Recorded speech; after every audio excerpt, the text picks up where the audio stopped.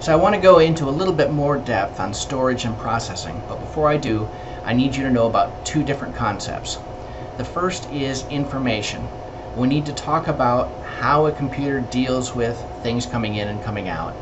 And the smallest amount of information we can deal with is something that only has two states. So maybe it's on or it's off, or it's true or it's false, or it's 1 or it's 0, or it's a high voltage or low voltage. These are all things with just two states, and we call those binary because they're two states. And when we're talking about zeros and ones, as we often do with computers, we call those binary digits. But that's way too long for us to say all the time, so we shorten binary digit to the term bit.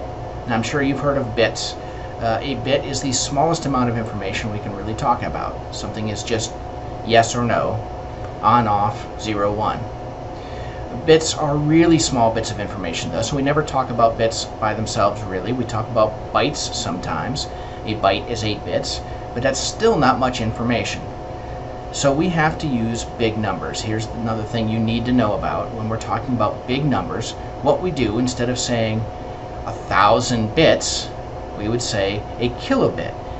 Kilo just means 1,000, so if we put kilo in front of something else, it means 1,000. You guys know what a meter is. You've learned about that in school. If you have 1,000 of those, we call that a kilometer or kilometer, depending on how you want to pronounce it. 1,000 bits or bytes is still a very small amount, so we might talk about 1,000,000 of them, and that is a megabit or a megabyte. Often we have to go with much bigger still. We may talk about gigabytes. Gigabytes are 1,000 bytes. If we put the term giga in front of anything, it just means 1,000,000,000 of them. The other thing that I want to talk with you about is speed. We talk about speed with computers in terms of how many things it can do every second, and we have a special unit for that. Anything that happens one time a second happens at 1 hertz. A hertz is just a unit that means 1 time per second. If your heart is beating 60 times a minute, that's 1 time per second. That's beating at 1 hertz. If you start exercising and it's beating at 120 times per minute or 2 times per second, that's 2 hertz.